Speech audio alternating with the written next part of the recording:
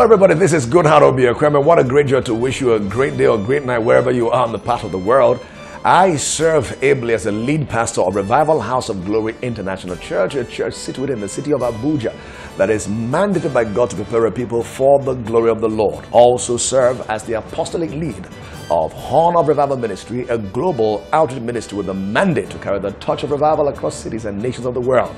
What a great day to be alive. We draw near to the end of one calendar year. Here we are. For many people, it's been a checkered year. For some, they've gone through mountains, tops, valleys, hills, and all of that. But the truth be told, we can look back and say, of a truth, God has been good to us, to you, and to me. Why we're still standing alive and well in the game of life. I oftentimes say, when God keeps you alive, it's a sign that He has greater things for you ahead of you. A living dog is better than a dead lion. But the truth be told is, there is common attraction in the days, the weeks ahead, which is called the year 2018.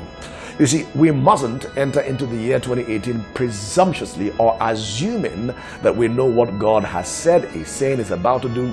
We must seek to enter with a sense of purpose, a sense of having our ears keen to the mouthpiece of Abba Father, to which extent I want to invite you to be a part of a crossover service of Rhogic, Revival House of Glory International Church, on the 31st day of December 2017 at the hour of 9 p.m. at the Golden Bird Event Center, 859A Ame Ebute Street off Olusegun Obasanjo Way in Wuye District. You can message us as for Rhogic or as for the Golden Bird Event Center. They will lead you to where we are. 9 p.m., 31st December 2017 is a Sunday. Look forward to having you walk through those doors. Come to be a part of what God is doing, preparing our hearts to cross over. Join me and join the church family at Rhogic to be a part of what God will say and do. Hey, the heavens are open. The way you begin a year determines how the year will be for you. Don't begin the year carelessly. Come now, come now. This is an invitation from Good Heart Obiakwem.